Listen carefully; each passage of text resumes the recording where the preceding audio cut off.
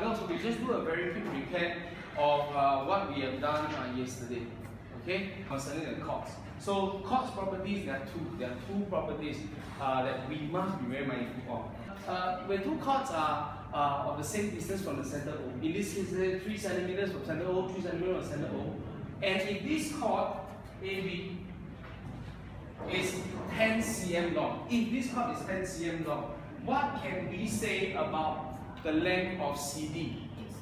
It definitely is 10 cm, right? That's why we call them equal chords. Equal chords.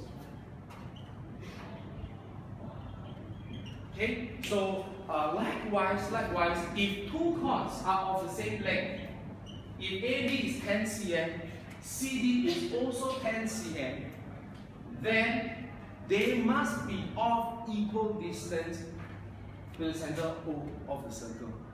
Okay, so that's the first property we must remember. If two chords are equidistant from the center O, equidistant comes from the word equal distance, right? Then they must be the same in length. Are we cool with that? So when we come to the second chord property, okay, what did I talk about regarding the second chord property? Rashika, what is the second thing you've learned regarding chord properties from yesterday's lesson? You can't flip it.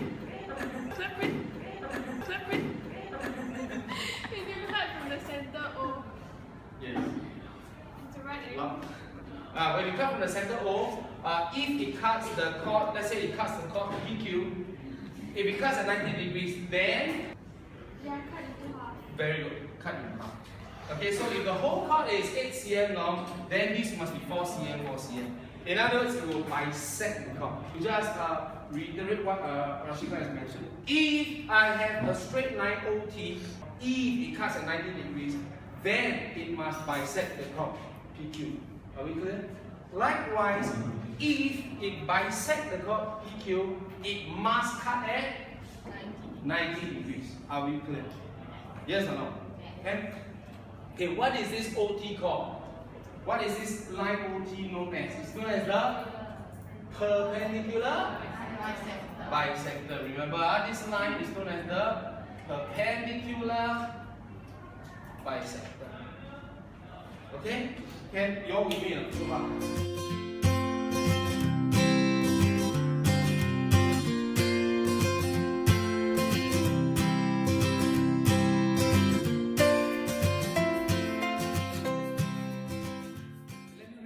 To you first. It goes something like this. Two parallel chords, PQ and MN, they're parallel. They are 3 centimeters apart, lying on the same side of a circle. Okay, so PQ is 7 cm, MN is 14 centimeters. So the question says, can you calculate what is the radius of this circle? So how do we do this? Okay, this is a little bit tough. Okay, tough, but doesn't mean it's not manageable. We still can do this. Over here, you see, we have two chords, right? If I were to drop a straight line through them,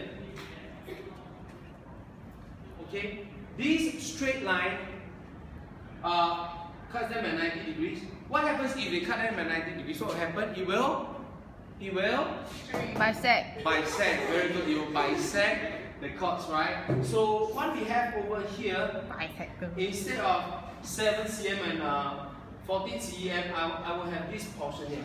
This is 3.5 cm, this is 3.5, this is 7 cm, this is 7 cm. Okay, I call this point A and B. A. This line OBA, okay, is the perpendicular bisector of these two chords. If we cut the two chords at 90 degrees, it must bisect the chords. So now I have a few numbers to work with. I have 3.5, I have 7. Okay, what else can I do with this problem? Okay, watch here, don't blink. I let this length be x. Okay, I let the length of OB be x. I let OB be x.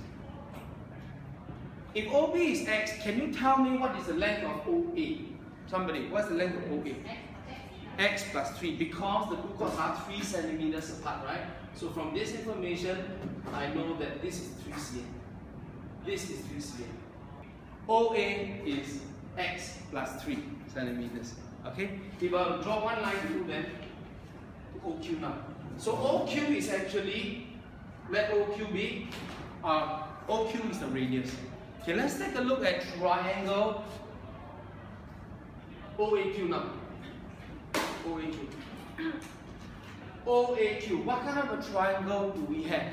Right angle triangle. Right angle triangle. Okay, so we have this length is actually OAQ will look like this. So this is O, this is A, this is Q, this is 3.5 cm, this is 90 degrees, OA is X plus 3, this is R. When we see a right angle triangle and we have sides to deal with, one thing always comes to our mind first. What theorem comes to our mind? Pythagoras theorem, very good, Pythagoras theorem. So what equation can we form using the Pythagoras theorem? It will be 3.5 square plus 3.5 square plus x plus 3 square. Can I write this with x plus 3 square? Bracket square equals to R square. R square. Okay. So that, my dear, is my first equation. Are we cool? So if we have equation 1, okay, we have two unknowns, so we have x, we have r. Naturally, we must look for the second equation in order to find a unique set of values for x and for r. Right? Okay, how do we get the second equation? Instead of looking at triangle OAQ now, is there another triangle we can look at? OBN. Okay, let me draw OBN. OBN. So now we look at triangle OBN.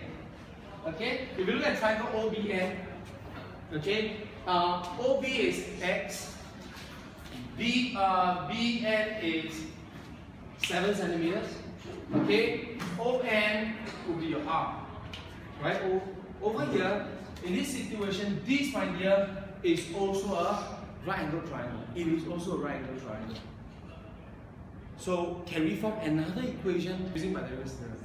What will we have? 7 square plus x square equals 7 r square plus x square r square. Very good. Very good. Okay, now I want to ask you a question. Okay, over here I have r square, I have r square. What do you suggest that I do now? Substitute, right? Simultaneous equation. Since this is 3.5 square plus x plus 3 bracket square is r square, and r square is also equal to 7 square plus x square, I just equate them together. Substitute equation 1 into equation 2. So what we have now is one equation. Now we only have one equation comprising of only one unknown. In this case is x. So just go ahead, expand this, and then you solve for x. Are we cool with this? Okay?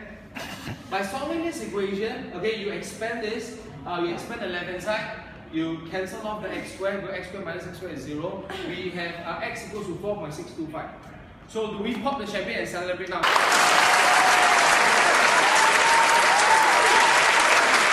We did it! We did it! We did it! Yay! Always team up. We did it! Are we done? They tried to make me go to rehab. I said No, no, no. The question asks us to find what? Come on. Radius. Is x the radius? Is x No. the radius? No. This is only ON. x. So we have one more step to do, right? One more thing to do. We have answered the question. How do you find radius? So therefore, based on this, we have 7 squared plus 4.625 squared equals r squared. So from here, I just find what is my radius. That's it. So what's the final answer? 8 point. As 3 as it? 3 cm, always put units. Okay, so radius is 8.39 centimeters.